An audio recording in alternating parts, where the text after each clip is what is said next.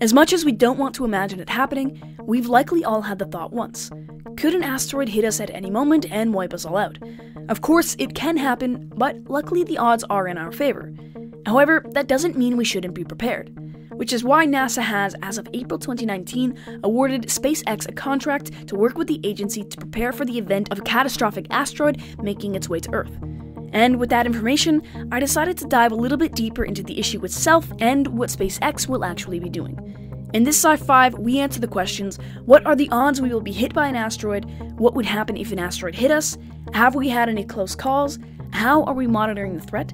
And what can SpaceX do to help stop it? What are the odds we will be hit by an asteroid?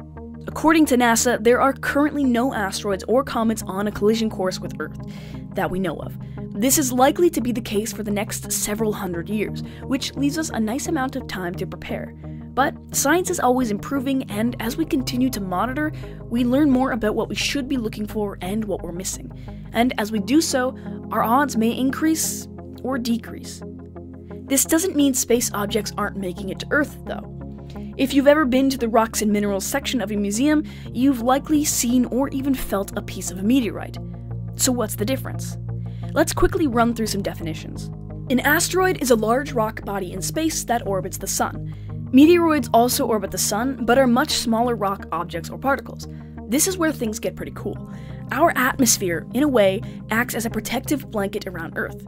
If a meteoroid heads towards Earth and enters Earth's atmosphere, it will vaporize and become a meteor, or what many will call a shooting star. And to throw one more definition at you, if a small asteroid or meteoroid survives the fiery fall through Earth's protective blanket, the atmosphere, and lands on Earth, it becomes a meteorite. And that is what you will have seen in a museum. But what does that have to do with our odds of being hit? Well, when we enter meteoroids into the equation, our odds actually get a bit higher. There are a fair amount of accounts through history in which a meteorite makes its way to Earth, but due to their size, they are not nearly as dangerous as a giant asteroid on course with Earth, or even our moon would be. One somewhat recent example was on February 12, 1947, when 150 tons of fragments of a broken-up meteor made it to the Sakhalin Mountains of eastern Siberia. The biggest fragment was an astonishing 3,839 pounds. This created 102 craters over a 1x2 kilometer area. Thankfully, the meteorites didn't hit a populated area, but had they, it could have been quite the damage. According to NASA, some of the larger pieces would have been as if a car suddenly dropped in at supersonic speeds. And here is where we bring odds back into the conversation. Events such as this occur about once per decade. But due to the land-to-water distribution on Earth, most of these events are never recorded as they land in remote locations such as the ocean, Arctic, or uninhabited lands. And more comforting, in modern times, there have been no recorded deaths due to meteorites. However, there have been some pretty significant events. We'll come back to that shortly. So what would happen if an asteroid hit us? The size of the asteroid matters a lot in this question. So we're going to go based on what scientists have pretty much determined to be a catastrophic size. An asteroid about 10 kilometers across. That's about 6.2 miles. Britt Scharnhausen is an astronomer and professor at Beloit College who got her PhD from Cornell University in 2006. According to her, if an asteroid 10 kilometers across were to hit Earth, it would not matter if it hit in a major city or in the middle of the Siberian tundra. The results would be catastrophic. She explains that the typical meteorite travels at 30 kilometers per second, and at that speed, the atmosphere would not have much of an impact on slowing it down or breaking it up. The meteorite would smash into the Earth's crust. Upon the impact, the asteroid would vaporize along with much of the crust at the site. Some of the debris would bounce back so far it would go into orbit around the Earth, and much more of it would rain down on every part of the world. The chain reaction at this point would cause the atmosphere to heat up to the point where it would feel like you were in the inside of an oven, triggering forest fires and cooking anyone and anything unfortunate enough to be outside. After this, the combination of dust and soot from the impact and the mass fires would blanket the atmosphere for roughly a year or so, blocking out the sunlight and resulting in the death of most plant life on land and in the water.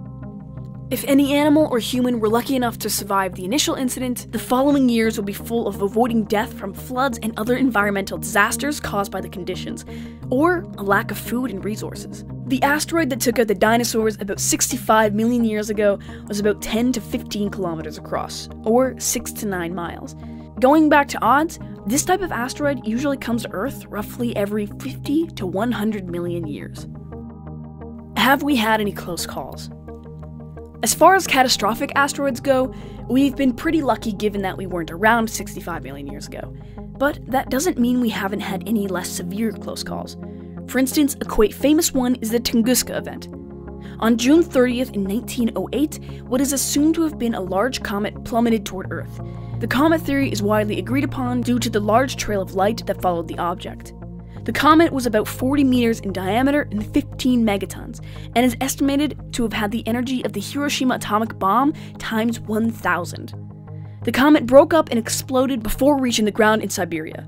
The explosion, which occurred about 6 to 10 kilometers above the Earth's surface, caused 2,000 kilometers squared of forest to flatten. The shockwave took out windows kilometers away, and the impact registered on seismic stations all over Eurasia and as far away as Washington, D.C. and Jakarta, Indonesia. There are no confirmed deaths from the incident, but there are two possible. Had the comet landed in a more populous location, this could possibly have taken out an entire city. More recently, in 2013, we had an asteroid that was about 20 meters in diameter, came down over Chelyabinsk, Russia. The asteroid broke up in the air on the way down, but the shockwave did shatter windows and caused injuries. Also in 2013, an asteroid 30 meters across that brushed by Earth by about 34,000 kilometers was observed at the Pexels Observatory in Russia. Had it gone toward Earth, it would have caused similar damage to the Tunguska event, and with the population of Earth continuously growing, the odds of landing in a habitable zone continue to rise.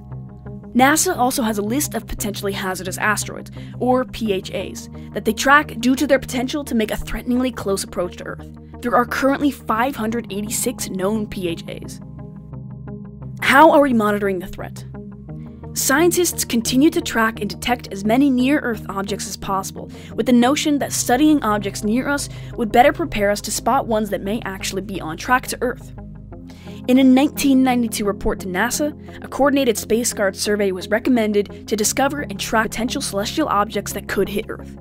In 1998, NASA formally began the initiative, and by 2008, it was estimated that 90% of all near-Earth objects, or NEOs, with diameters of 1 kilometer or larger that could potentially be a threat were discovered. Just 1 year later, in 2009, several NEOs over 2 to 3 kilometers were discovered, showing that there were still many more NEOs that had yet to be detected. And the idea that 90% already were was less credible.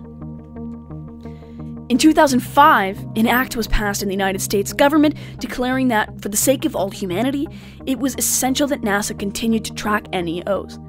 As a result of this bill, NASA officially began the Near-Earth Objects Survey program. The European Union has a similar program called NEO Shield. There are also private nonprofits such as the B612 Foundation dedicated to protecting the Earth from the threat. And there are several more initiatives all around the world with the same goal. One of the sites at which we track and identify these objects is in Maui, Hawaii. This is the location of the first Pan-STARRS telescope, also known as the PS-1. Under the administration of the University of Hawaii, this telescope went online December 6, 2008. Another that began tracking NEOs is the Minor Planet Center in Cambridge, Massachusetts. This center had been tracking comets and asteroids since 1947. Recently, it was joined by surveys that specialize in locating NEOs. Many of these funded by NASA's Near-Earth Objects Program Office as a part of their Space Guard program. As far as detection goes, we seem to be taking the threat seriously all around the world, which is great, but what if one really is on course with Earth?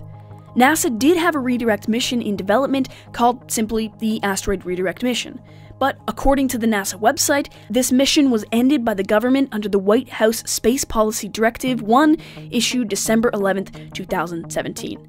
However, they do say many of the central technologies that were in development for the mission will continue, due to the fact they are deemed vital for future human deep space missions. This is where SpaceX comes in. What can SpaceX do to help? For a number of years, NASA has been working on the Double Asteroid Redirection Test, or in short, DART.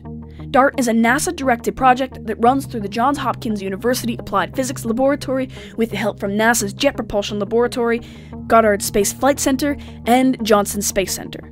With the help of SpaceX's Falcon 9 rocket, DART will be launched into space to blast an asteroid with the hopes of deflecting it into another direction. The strategy being used is what is called a kinetic impactor. This is when you hit the object, in this case the asteroid, with another object that is dense and fast so that it may be able to alter its trajectory to a safe distance from Earth or our moon. This isn't being tested on an actual threatening asteroid, as there is still too much we don't know about the process, such as how an asteroid will even behave if it were to be impacted. Finding out how it will behave is actually why the test is being done. The test will be impacting the moonlet of an asteroid known as Didymos, often referred to as Didymoon. A moonlet is essentially a small moon, and it is not uncommon for a large asteroid to have one. The hope is that by impacting the moonlet at about 6 kilometers per second, the orbit of both the moonlet and the asteroid will be altered. Therefore, if it were on its way to Earth, it would be knocked off course enough to graze by at a safe distance. DART will be launched into space by a Falcon 9 rocket in the neighborhood of June 2021. It will reach Didymos and Didymoon around early October 2022, when the system is within range of 11 million kilometers of Earth. At this distance, we will be able to observe the reaction and measure the momentum transferred to the moonlet. It's also possible the asteroid will absorb and dissipate much of the kinetic energy. In that case, scientists will need to find another way to prevent a catastrophic asteroid from impacting Earth. Perhaps lasers. Thanks for watching this video. If you liked it, check out my last video, Intergalactic Space Travel. How close are we? Also, make sure to subscribe and turn on notifications for more videos on all things science and science fiction.